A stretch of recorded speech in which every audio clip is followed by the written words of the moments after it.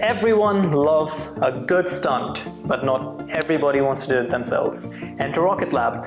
With 11 launches under their belt, the Electron rocket just completed its biggest milestone towards reusability. So what happened? Electron rocket launched from the Mahia Peninsula in New Zealand with 34 small satellites on board.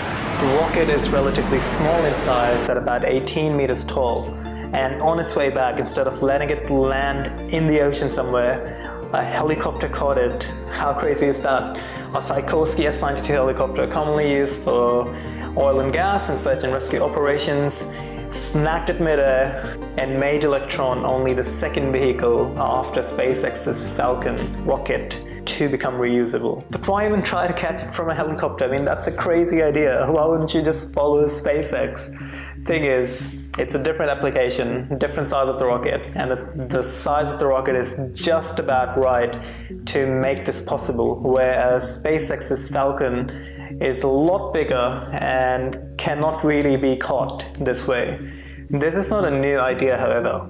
In 1960, US Air Force snagged a returning capsule mid-air for a mission called Discovery 14. That was obviously for the Cold War era, and there was a lot of spy imagery of the Soviet Union. But that's a different story for another day. But now you're thinking, how does it all even work? 1 hour before launch, our Sikorsky S-92 helicopter moves into the landing area 150 miles off the coast of New Zealand, and 2.5 minutes after the Electron rocket's taken off, and it's like 70 kilometers altitude, the booster stage, also known as the first stage, separates from the second stage, which then continues on into space.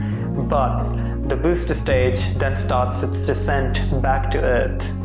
Now this descent is at an insane speed of 8,300 kilometers per hour, and the rocket has to face temperatures of up to 2,400 degrees Celsius.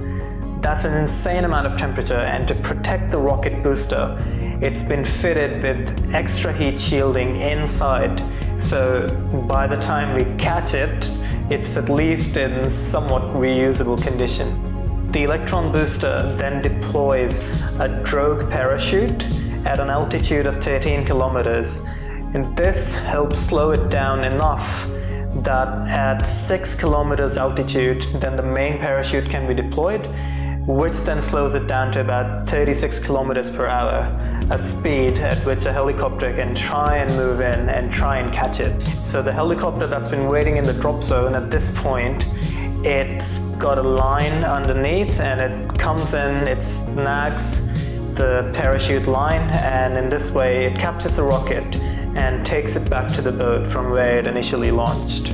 This isn't just for showing off or like proving, hey, we can do things differently. This will actually be a really good thing, not just for Electron, but for the space race, because now we've got another reusable rocket that can be deployed for small satellite missions, and because a lot of money is going to be saved, it could be passed on to the customers, or Rocket Lab could then use this money and do something even more cool in the future. By protecting it from the salt water and the ocean, the metal is going to be a lot more easily recoverable, and the rocket could be put back into the same condition as before. But as cool as it is, you would be thinking, hey, is this reusability even worth it? And I'm here to tell you, yes it is. Why? Because of the Earth's gravity, the first stage, the booster stage that we just captured, it is 2/3 of a rocket. Think about it, that is a lot of metal, that is a lot of material.